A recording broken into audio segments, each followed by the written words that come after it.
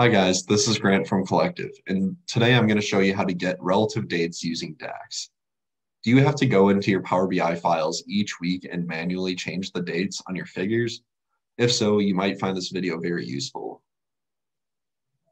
No more talking, we're going to get right into Power BI.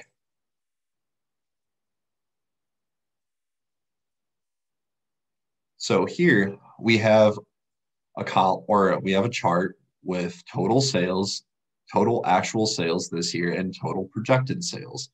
And so we have actual sales in their own table, sales projections in theirs, and then a calendar table.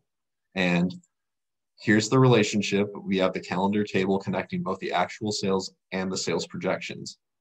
And so we come here and we want to view a period of actual sales and projected sales, but we want to view 12 months prior to the last date of reported actual sales and 12 months into the future after that date. And so to do that, instead of taking the date from the calendar and putting in the page filter and manually changing the dates each week, we're going to make a new calculated column with DAX to automate this. To do that, we're going to go to new column on the calendar table, and we're going to call this 24-month report.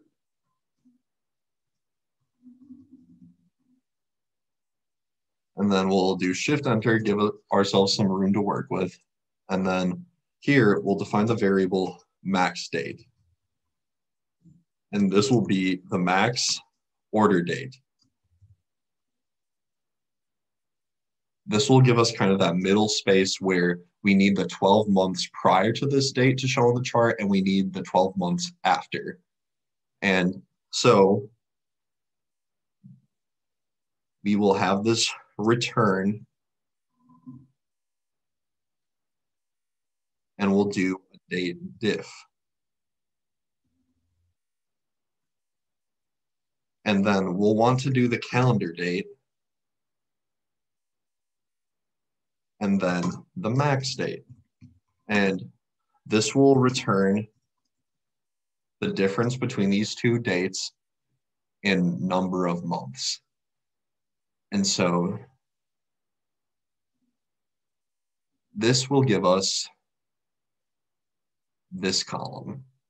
And you'll see here a bunch of different numbers with different distances away from the last date of actual sales. But since it's only a 24-month period, we only want 12 months prior and 12 months ahead for 24 months. And so to do this, we will surround the date diff in an if statement, and we will do if this date, or if the difference in months is in, and we're going to use generate series here, minus 12 for 12 months prior, or 12 for 12 months ahead, and an interval of 1. And we'll do, if it's in that, give us 1, and if it's not, give us 0. And so now that we have this, we'll just do enter. And this will give us here, now we have 1 or we have 0.